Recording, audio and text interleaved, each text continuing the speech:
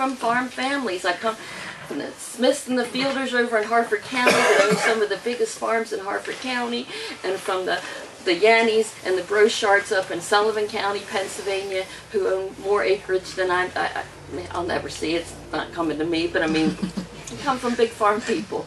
So I mean, it's not that I have anything against farming. I have a little farmette, and one time, yeah, I had more chickens, but right now I got a daughter who loves horses, so that's her thing, and she does a good job at it, and she tries really hard, and we try to be good neighbors. And that's all we really expect out of our farm neighbors. And I know they want to be good neighbors, and I want to be good neighbors to them, and I'm going to tell you, this has torn our township apart, and I'm ready for this stuff to end, and I'm ready to have somebody go, we're going to stand up and we're going to say no to the state and tell the state you can't make us turn our neighbors into enemies against one another. You know, the laws need to be changed and we need some heroes.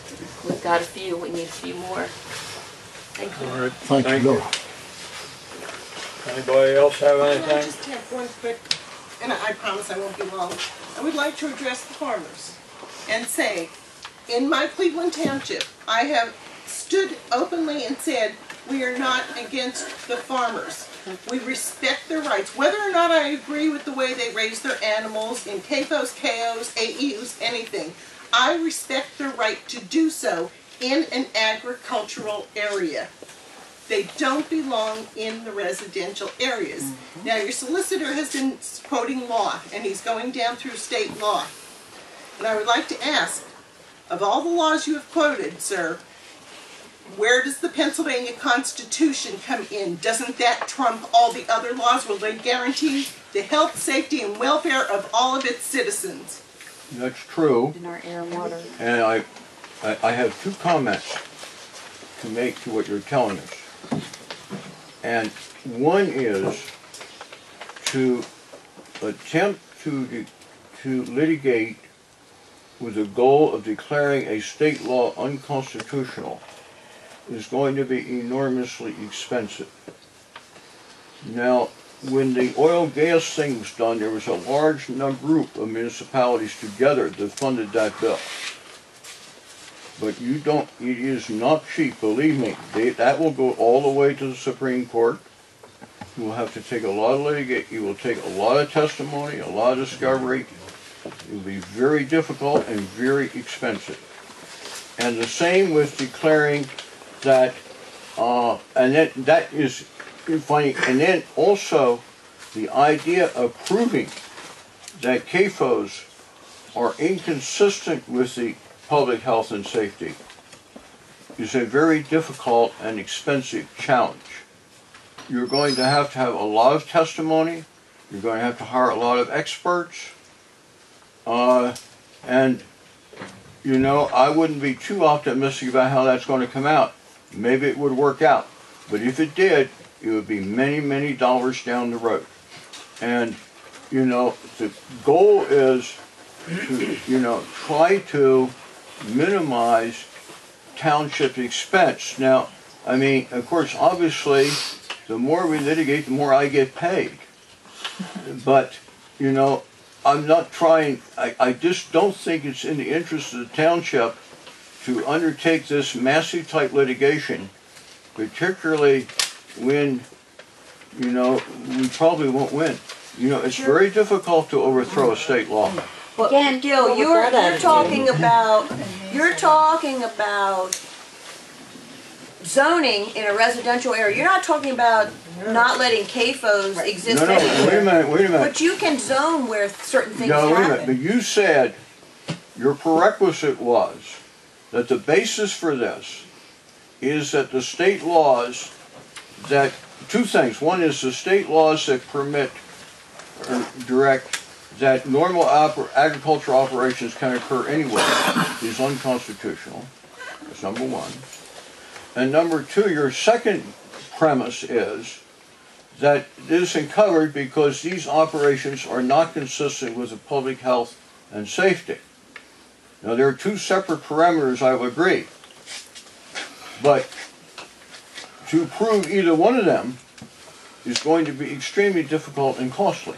Well, I still think you can All right. zone that type of agricultural operation out of a residential zone, and I bet you win in any court.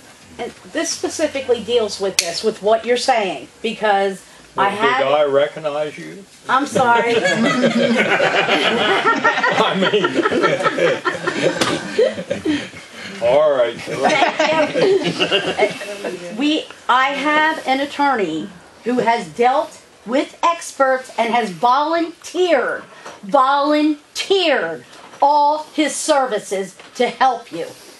Table it, talk to him. I believe he's not in Pennsylvania. He is not licensed to practice in Pennsylvania. Ed Ciamboli is. The one that you identified before, I think, was from Kansas or someplace. Right, and he's in Pennsylvania now, and Ed Ciamboli is in Pennsylvania. He is equipped with experts. He has been doing for decades. They are volunteering, and he has offered multiple times, so it will not cost you. It will not cost you, and you have the best in the business. Take it on. I'm going to take one more person. I see the hand up. She's been patient. We'll take it. Why can't you, the supervisors, find out other municipalities or townships that are having this fight or close to it or something like it, get together and see if you can come up with a class action suit? Every law firm must provide pro bono services. I used to work for a big law firm. I don't know how many hours or anything, but every law firm must provide that up to some point. Can that not be undertaken? Can't you investigate that and do it as a class action lawsuit? If you have to go across the country, I mean, CAFOs are going in all over the country. And the more people you have, the less expense there will be per municipality or whatever. All right, thank you. Sam? I got to put my mouth back in. Oh, you make it quick. I've been involved with CAFOs and the development of ordinances concerning CAFOs since 2002. Close, okay? I can't cite it exactly. The township, after the involvement of the Planning Commission, has never been against a farmer having a CAFO. Correct. Okay? The issue lies with the township on regulation and the enforcement. As a result, we have the ordinances we have. The issue before the supervisors right now is not the CAFO or its ordinance. The issue before the supervisors is whether or not they're going to pass Section B of the amendment, which basically allows a CAFO in any zone. And that, the Planning Commission itself, Peach Bottom Planning Commission, voted for that not to be passed. All right, thank you. Now, I'm going to close this hearing. We're going to discuss this and give our opinions. Who wants to go first? John?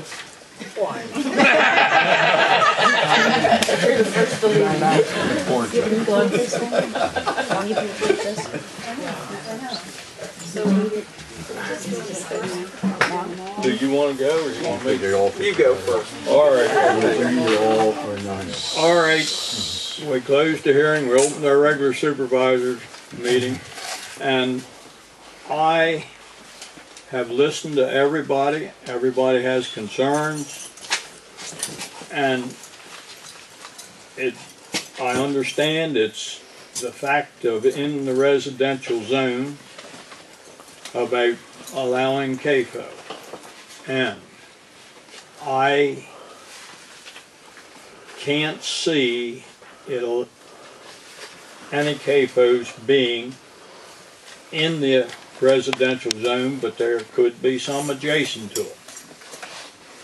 And for that fact,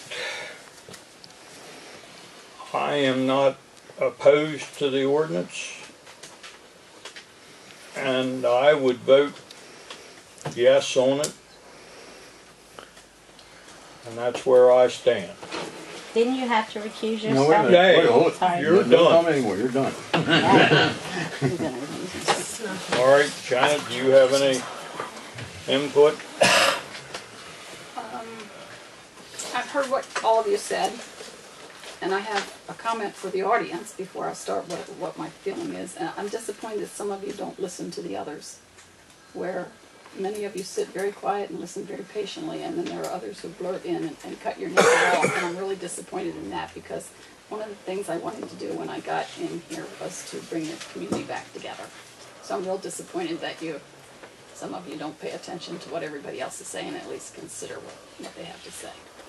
So that's my speech to you. Now, my speech on this is, I too don't see where it could fit into the Susquehanna Trails because of the lot sizes and what's there left to be built on.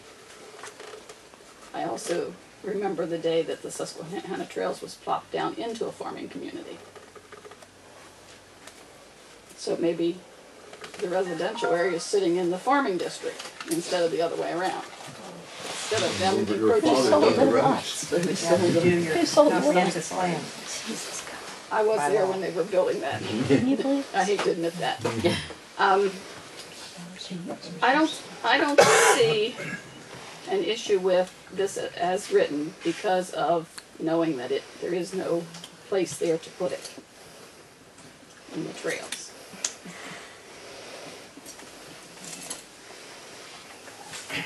Okay.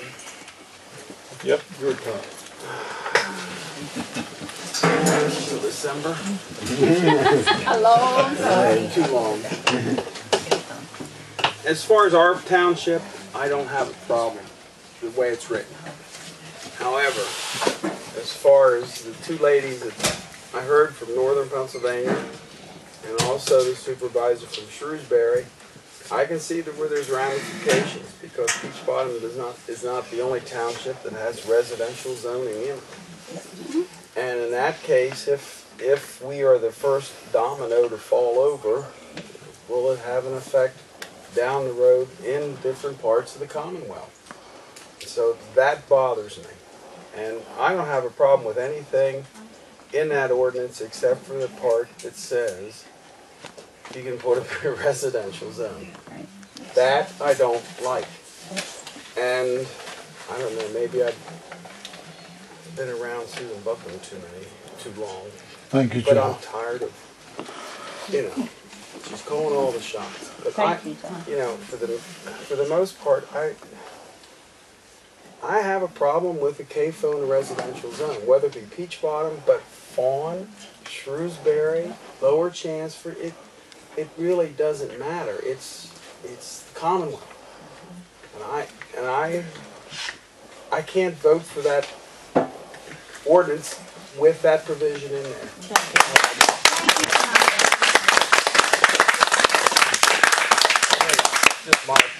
Thank you. All right. Take the provision out and I'm going to vote for it. Remember the Commonwealth. I'm going to make a motion that we adopt the sections 202.3, 298, and 501.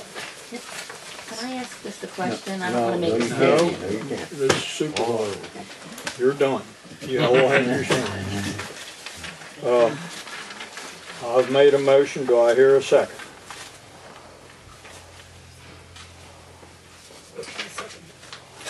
I hear a second. All those in favor of the motion that we adopt these sections, give their consent by saying aye. Aye. Opposed? No. 2 to 1. So we're adopting them and we'll sign it into. You're despicable. Votes have consequences, and I will work to put you out of office. Anyone who gets sick will be on your heads. They will when they have consequences. I will work to put you out of office. At the other judgment, not Yeah.